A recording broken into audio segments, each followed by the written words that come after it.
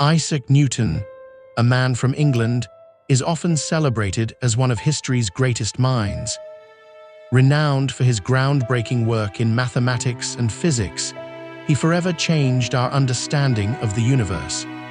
His formulation of the laws of motion and universal gravitation provided the foundation for classical mechanics, and his work on optics laid the groundwork for modern physics. However, as remarkable as his contributions were, there was a darker side to his character.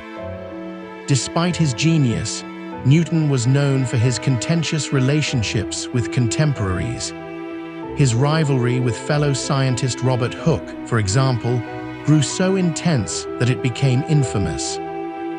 Their disputes over credit for scientific discoveries, particularly in optics and light, left scars on Newton's legacy.